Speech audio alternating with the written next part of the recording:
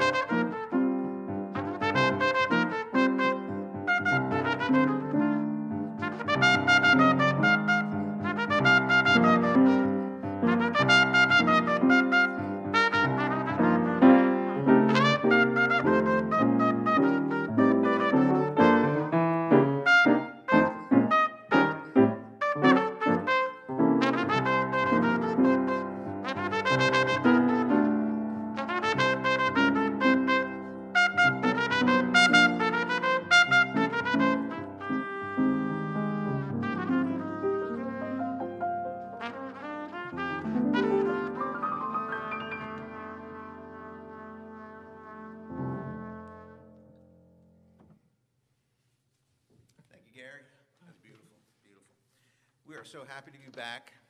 Jews and Jazz Part 2. With the first concert that we did, we focused on some important Jewish composers.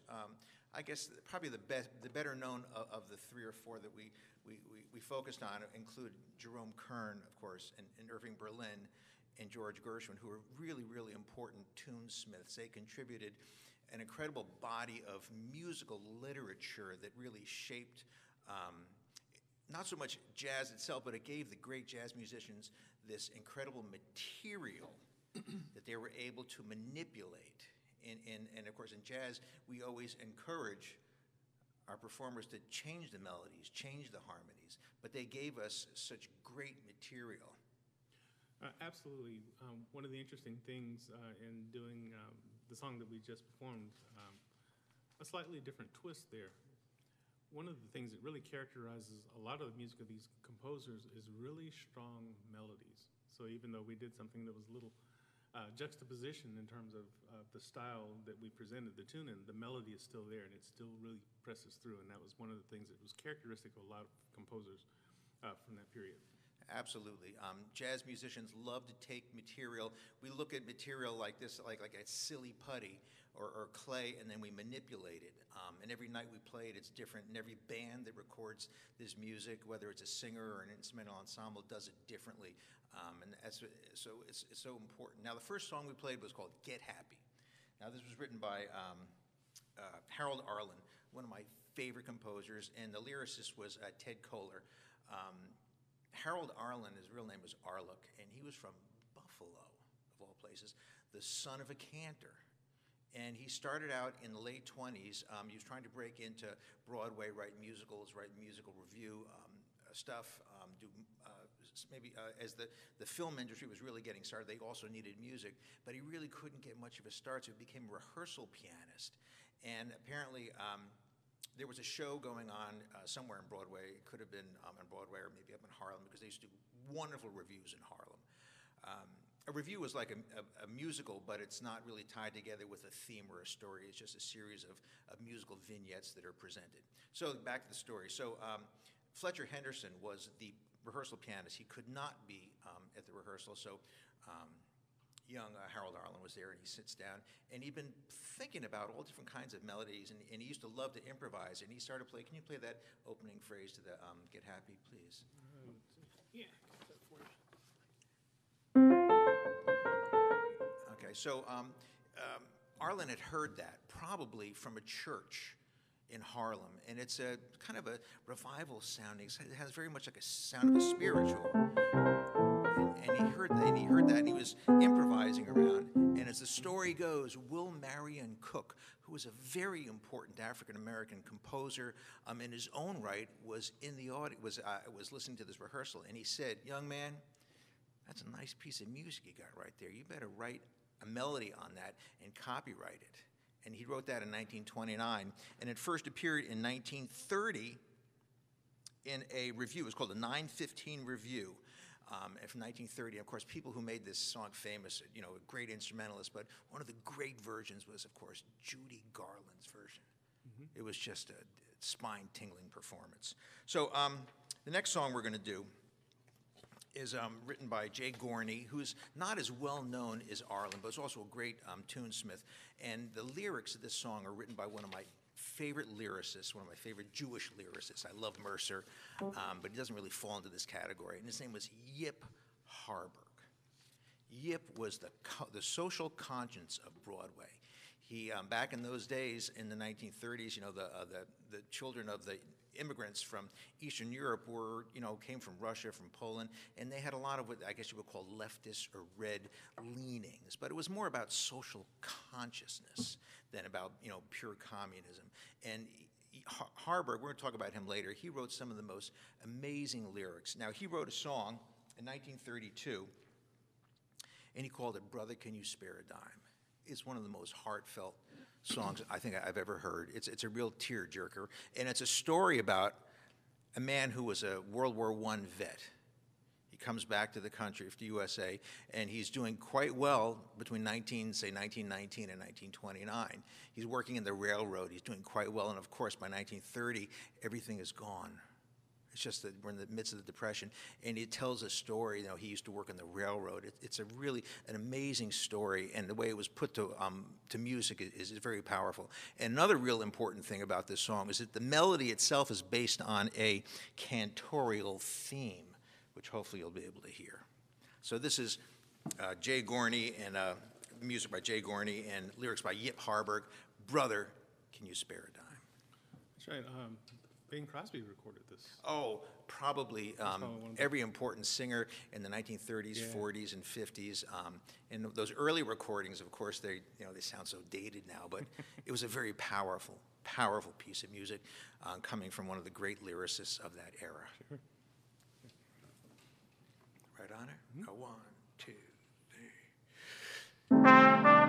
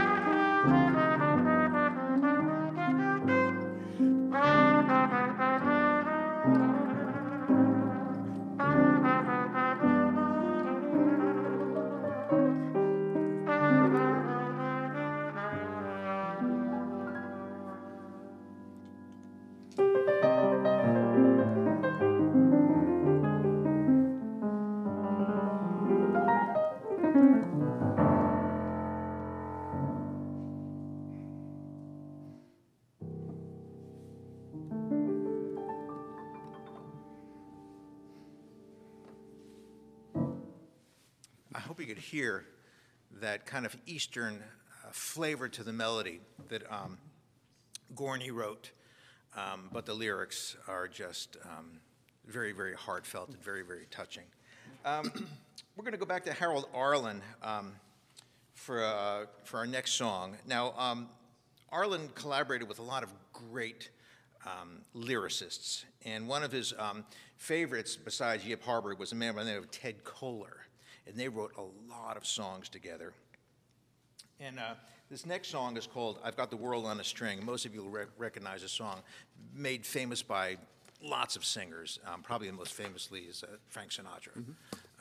But this is a great tune. And as Gary said, the melodies that these guys wrote were so strong, but they really lent themselves to lots of different kinds of interpretations. It was first, he wrote it in 1932, and was written for the 21st edition, check this out, of the Cotton Club October series. So not only was Arlen writing music for Broadway and for reviews, he was also writing music for Duke Ellington and other performers who were at the Cotton Club at this period. This is the golden age of Harlem's music, and especially the Cotton Club. Of course, Ellington was there from 1927 through about 1932, and then went to Europe. And I think something he might have regretted was leaving the Cotton Club, because when he left, Fletcher Henderson went in, and of course Cab Calloway made his first big splash, and he spent quite a few years at the Cotton Club, and Ellington was never to go back, except for maybe on a few dates. So I Got the World on a String. You're going to love this, and it just lends itself so well to jazz interpretation. And Arlen was one of the great composers who really understood the sensibility of the blues and was able to always incorporate that. You want to give you a little introduction there? Sure. Mr. Motley? What tempo you got?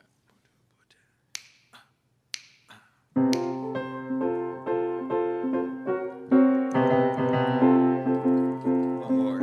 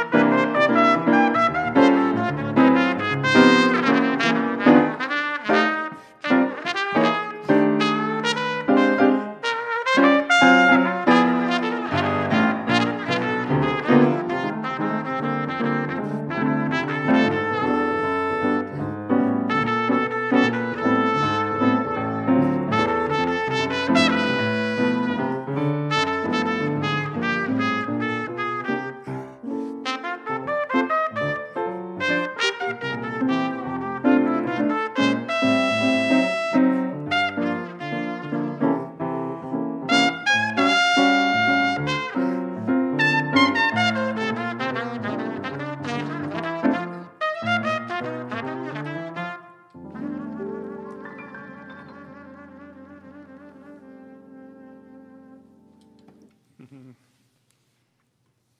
know, it's interesting. We were talking earlier about a lot of the music that came out of this period in the 1930s, and we talked about technology and what was going on.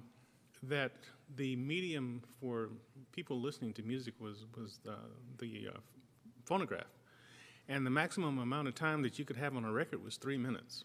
So we ended up with these really wonderful arrangements where the writers is like, you got 3 minutes to get in and get out, make your statement. And so we end up with these. I think that's where the whole notion of a hit record actually started, was with these 3-minute sides, which is something that still sticks with us, to this day in the recording industry. So you had to have a really strong melody, you had to have a hook, you had to have, these lyrics, the whole package that would get people's attention. They also had to be able to dance and that sort of thing. Hence the connections to the Cotton Club and a lot of those arrangements that came out of the bands during that period. Absolutely. We say that Duke Ellington was the master of the 3-minute symphony. He mastered it. And all these composers mastered these short works. It was not like Beethoven would master a symphony, which the first movement could be 15 minutes long, and then there's a second movement and a third movement. These were massive, massive pieces of work but they were always performed live. When they wanted to sell this music, this was also a business in the phonograph records, Exactly. in the radio, and of course it was about selling units. But the thing about this music was that the product was so beautiful. It was really amazing, and you're absolutely right. They had to be 3 minutes long, and they had to have a strong, strong hook. Exactly. And another interesting thing about this, and I'd like to hear what you think about this, is that if there was a hit song, everybody recorded it. That's true. I mean, it was recorded maybe 300 times during maybe a 5 to 10 year period, but the people don't do that so much anymore today. If someone has a hit song, they record it, and it's always associated with them. But these songs were recorded multiple times by many different people. Exactly. Again, we talk about trends and how those things relate to the different periods. So a lot of these composers, I guess this would be a part of the whole Tin Pan Alley, which was basically, for those of you in this region, would be the equivalent of Music Row in Nashville. All of the writers, this is where they gather. And again, when we look at technology, what was available, people were able to hear things on phonograph records, on radio, and we had just arrived from piano rolls and that sort of thing. Interestingly enough, Duke Ellington really learned how to play the piano by sitting down at the piano with the piano rolls that would go through the instrument, and the notes would press down. He said he would put his fingers on the keys to figure out exactly how to play songs. I've heard that story from many great pianists learn how to, or self-taught that way. Yeah, exactly. But when a song became a hit, that was the thing. Also, print sheet music made all of the music available to people in their homes, so you could get a song like this or one of the other ones that we played earlier.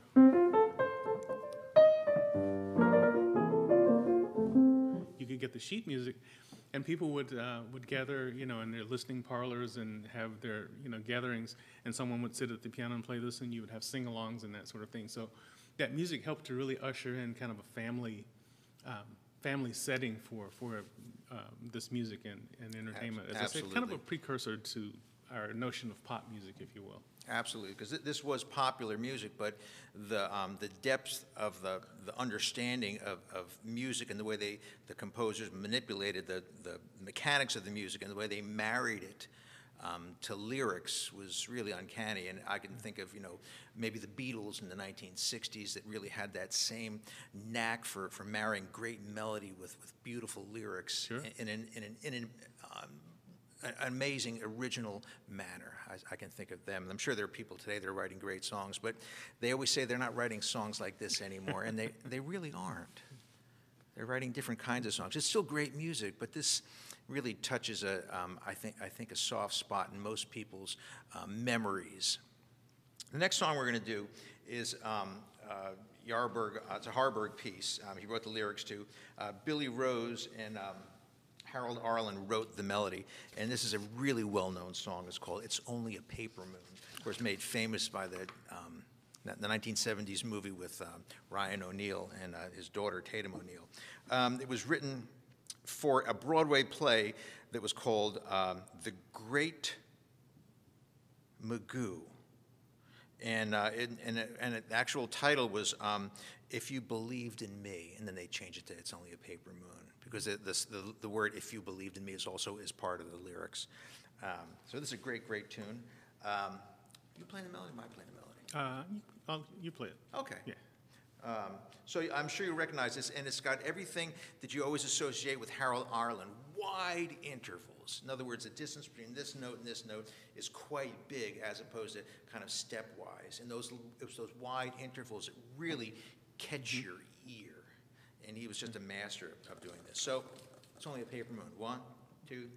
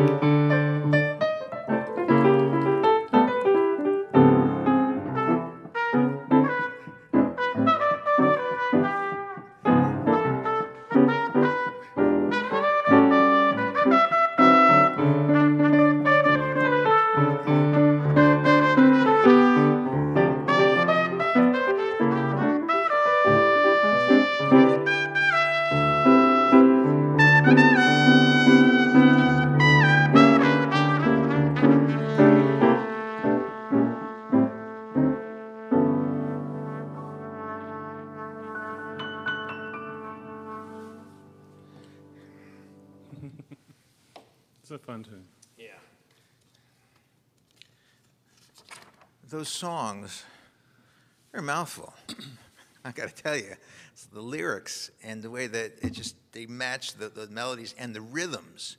You know, as I said before, Arlen was really one of the few Tin Pan Alley composers to understand the essence of the blues.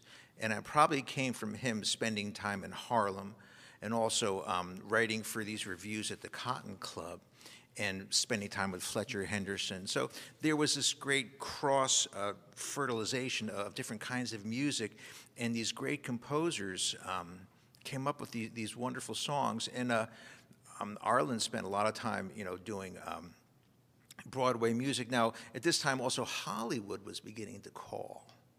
So some of the important composers were going out to the West Coast and writing music for movies because there was a huge demand for great music. And of course, what happened in the 1930s is that you're finding great European composers, symphonic composers, who were writing for, you know, orchestras that felt that, you know, Europe in the 1930s was not necessarily a great place to be.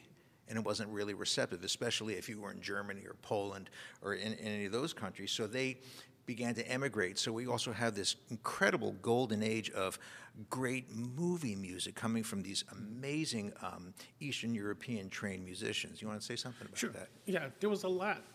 If you look at that period, there was a lot that was going on. We're in between world wars here, and we're looking at Tin Pan Alley and this burst of music that happens on that scene. At the same time, the Harlem Renaissance. You know, being in New York, you wanted to go hang out where, you know, things were on the cutting edge and people were bursting in with sharing and communicating of ideas. So a lot of these composers were also, you know, going to a lot of the speakeasies, you know, in Harlem, late night, checking out what was going on with the jazz scene, and as like Gershwin and many others.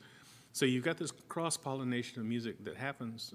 The other interesting thing that happened in the 1930s, obviously, with the crash of the stock market and our economy tanked. So as a result, we couldn't afford to have big bands. So the heyday of the big band was essentially being ushered out with that change, literally in the market. But interestingly enough, as you mentioned, the scene that was starting to open up was the music scene within the film industry. So yes, a lot of the composers then leaving New York, and then immigrants as well, as you mentioned, who were also migrating to the West Coast because that's where the jobs were. So it's always interesting when we think about a lot of the small groups. And, I always look at this, being a performer, why the music sounded the way that it did. When you'd have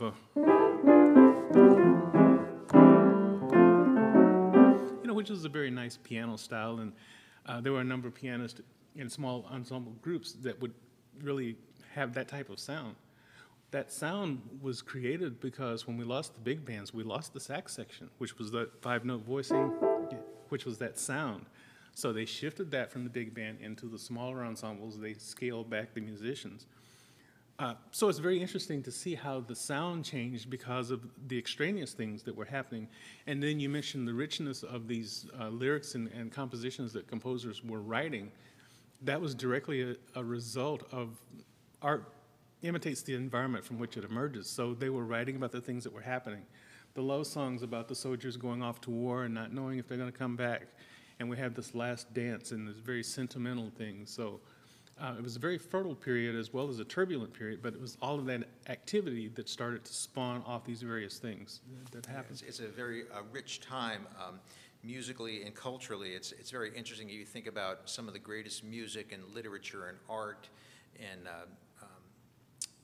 architecture really comes out of periods in our country's history when things weren't going so great, especially during the Depression. Also, Roosevelt with the works at WPA, also put musicians and artisans back to work. So it was a very interesting period, and people actively went out to seek music. We were still more or less an urban society. People were moving to big cities, so Broadway was exploding with music, not literally, but figuratively.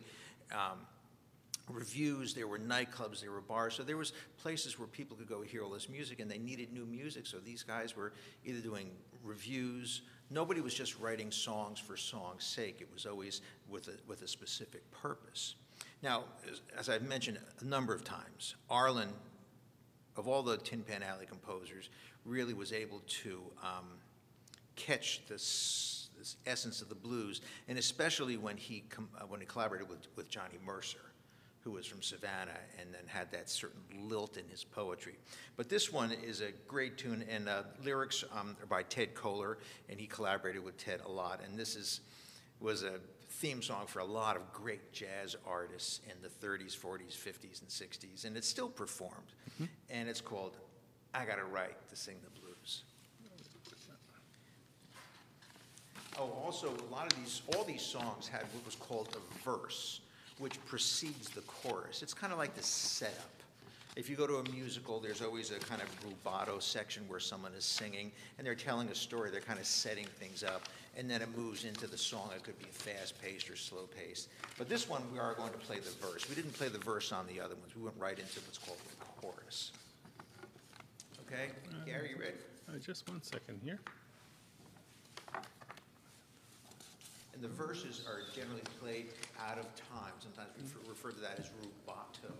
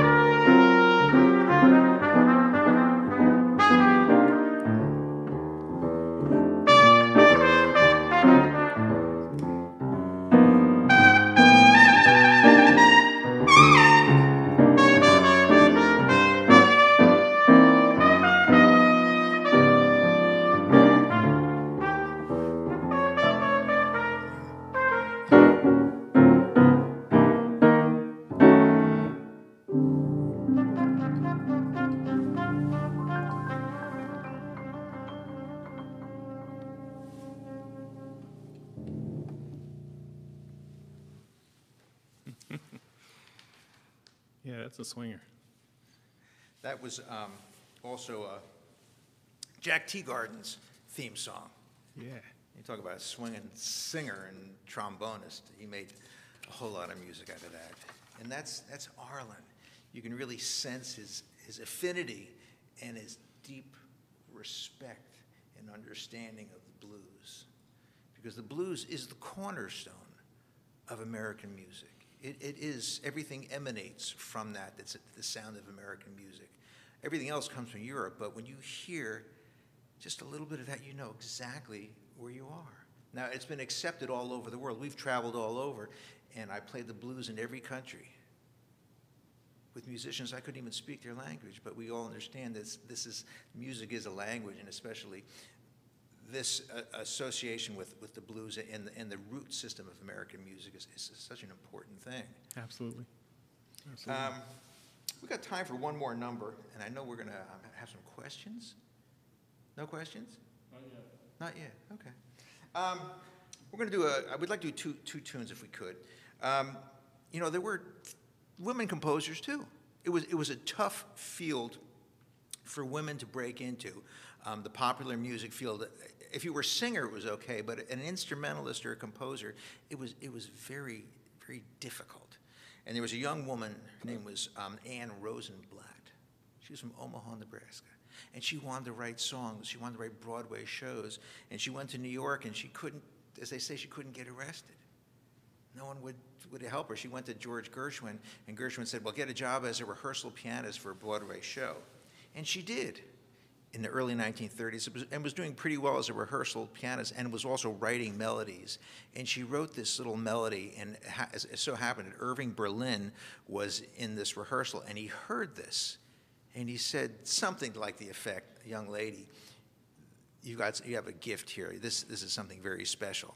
And what she wrote was a song called Willow Weep for Me. She wrote the words and the lyrics, and she went on to have a very important and a very fruitful career in Hollywood, writing music and lyrics for Disney songs. She wrote "Who's Afraid of the Big Bad Wolf" from one of those Disney pictures. She did a lot of work with Frank Church, I believe, who also wrote "Someday My Prince Will Come." So she did a lot of stuff. So it was one of the few women that really made an impact. And this song that she wrote, "Willow Weep for Me," is just one of the most beautiful things I've ever heard.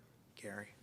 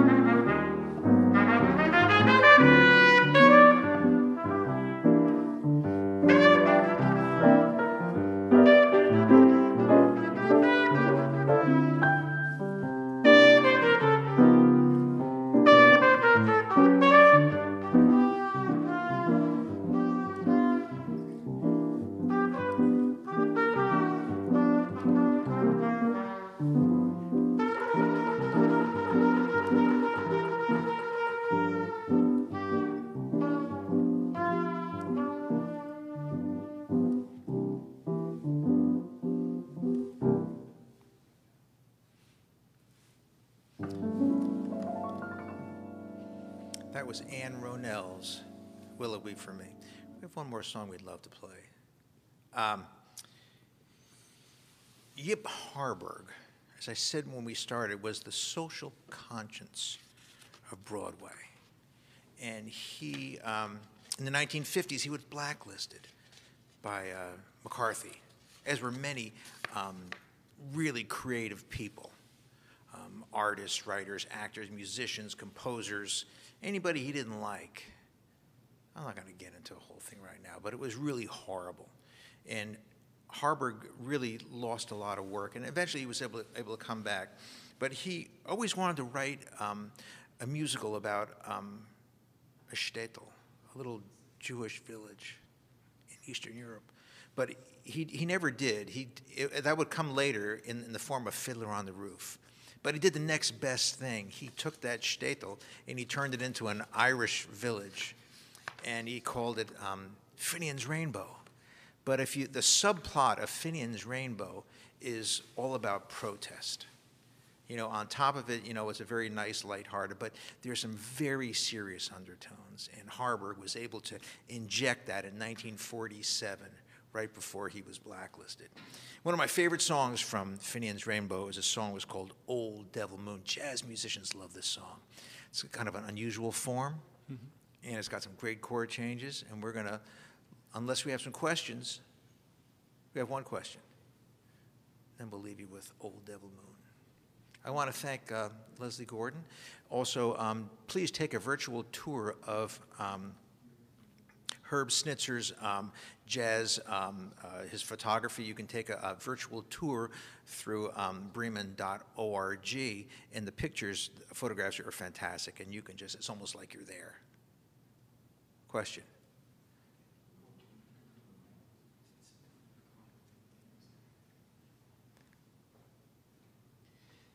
Someone asked if you could speak on the decline of big band music. I'll say a few things, and I'm sure Gary will want to add something to that. It was economically, it was not feasible. After the Second World War, styles changed, musical tastes changed. The focus moved away from the bands, which was very expensive, and it moved towards smaller groups. Bebop became the new style of jazz, and like everything else, it has its day. You know, disco had its a period when it was like really, really popular, and we can go through the history of popular music and find, you know, and it had a good 10-year run, 1935 to 1945, and then the focus moved to the singers. So there's a lot of reasons: musical, economic, social, everything. You can find reasons for that. You want to add something? Exactly, I agree. Much, you know, when we look at the conditions and circumstances that we are under right now, we're going through change, and entertainment, everything that we know about our lifestyle here is in the process of changing. And years from now, when we look back at all of this, we'll notice how art was influenced and how music and everything changed. So it'll be an interesting study of what was going on in our society at the time. So that, with the big band heyday, really reflected that period and the change as we started to move forward in our country's history. Yeah, if you're interested in that, there's some great books, and there's articles, and there's a lot of information to really kind of address that. It's a great question. Another person, Lisa, wants you to talk about Jews in Harlem, how the Jewish composers met the Harlem Renaissance, and was that kind of a marriage, if you will? I would say from the Harlem Renaissance was really an amazing time for art and literature and music, but it was also a period when white composers and musicians were comfortable going to Harlem and to these night spots, and there was a certain cachet to go there and become, and the Harlem Renaissance was an amazing period of open door hospitality, as it were, for artists of all shapes and sizes and colors and hues. So it would only make sense that these composers, who are really trying to get at the heart of American music, the cornerstone, would go where it lives. Why would you not do that? Exactly. Again, when we talk about cultures being brought together from the beginnings of this country until now, that period represented America at its best and its worst. Interestingly enough, when we're under times that are very trying, the art that emerges from that is often really phenomenal. So again, this was, we can look at the difficulties of those times, that whether they were social, racial, economic. Somehow we managed to identify ourselves and find some form of identity in the art that we create. And there's going to be this sharing of art and creativity and communication, almost just by the fact that we're all attempting to survive under these conditions. And that was one of the interesting unions that was born out of all of this. And when you put that together, you get Americana, you get a unique American sound, you get what we call American jazz. And that could not have happened under any other circumstances than the ones which did usher in all of these different experiences that we talk about. Absolutely, absolutely. And one more question, and then we'd love for you to, even though we're going to go over time, we'd love for you to finish with your Yip Harburg song. Constance would like to know if you could name some Jewish jazz musicians who are playing today. Well, of course, Randy Brecker, who's, kind of my vintage, and of course his brother who passed away were just amazing musicians. John Zorn. There has been resurgence of interest in jazz, klezmer jazz, mixing jazz with the accordion, the sound of Eastern European music, which really comes to us from New York, and we call the Knitting Factory, and the loft music from the 80s and 90s. Probably John Zorn is one of the most widely known alto saxophonists, and but when it comes to playing jazz, I got to tell you that the only thing that matters is, can you play? And the bebop musicians, if you could play, you could get on the bandstand and play with those guys. And if you couldn't play, they wouldn't shun you, but you knew that you did something that earned their ire. I think that that's what we do as jazz musicians. We live by our ability to manipulate the sounds in such a manner that it is of the time and of the art. Sure. So I hope that answers your question. It makes no difference. Right now, there is great jazz being played all over the world. There's some of the greatest jazz musicians. The United States does not have a, what was I going to say, when you own all the rights to something. I'm having a moment. Well, what's that? Yes, thank you so much. We don't have a monopoly on jazz anymore. This is world music. Some of the greatest musicians are coming from Northern Europe, coming from South Africa, coming from South America, Central America, from Canada, from Asia, Japan and China, Singapore. Some of the great, great musicians. So it's all over. And we always ask, can you play? Can she play? Can he play? Can you speak the language? And that's what's going on here. It's about a language that we can all speak. So we're going to leave you with Old Devil Moon. Thank you so much for letting us come into your, I guess, your chat room, wherever you want to call it. We do Zoom. I do all my classes, my lessons on Skype and Zoom, and it's, things are going to be very different, as you said. Once this is all over and we get back to some sense of normalcy, hopefully people will just be so hungry to go out and hear live entertainment, see sports, and do all the things that we just really can't do right now. I think that I'm hoping there's going to be a great cultural explosion in a positive way. That's what I would like to see, in a very positive way. So let's leave you with Yarburg's. And the guy who wrote the music to this, he went under the name Burton Lane. Burton Levy is his real name. So Burton Levy wrote the music. Harburg writes the lyrics. So we're going to leave you with Old Devil Moon.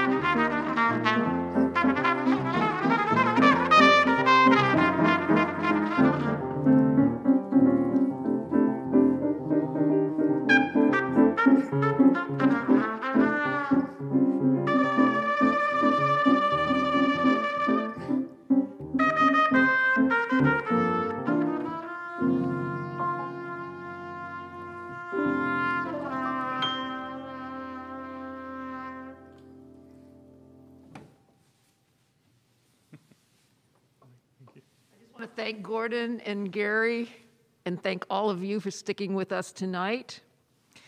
I want to thank our technicians, Dan and Charlie. And once again, thank you for joining us, and join us again soon.